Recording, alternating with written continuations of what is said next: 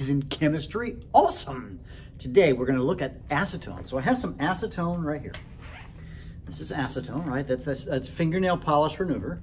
And I've got a sliver of copper on a wire, a copper wire. And what it turns out is that acetone likes to decompose. And as it decomposes, it can be catalyzed by hot copper.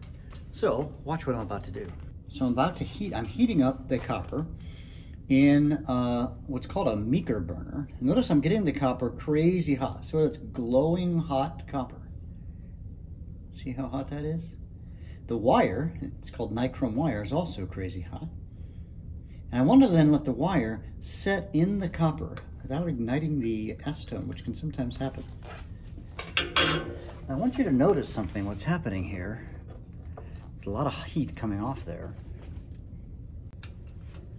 Notice that the copper is continuing to stay hot. Because what's happening is as the copper is a solid catalyst, it's a solid catalyst and it continues. So what happens is the acetone vaporizes because it's got a low vapor pressure. And then the acetone touches the copper. And as it touches the copper, it decomposes into its constituent parts. There's carbon dioxide, water, and another chemical. And what happens is that's a very exothermic process. So the reaction is happening on the place. The copper is not consumed. So I could use this copper penny. In fact, it will last for hours and hours and hours and hours, continuing to stay hot as the acetone evaporates and then decomposes.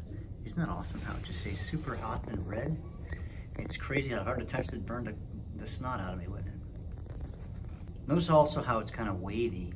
It's changing its temperature as the acetone touches the copper, and then the reaction takes place, and then it decomposes.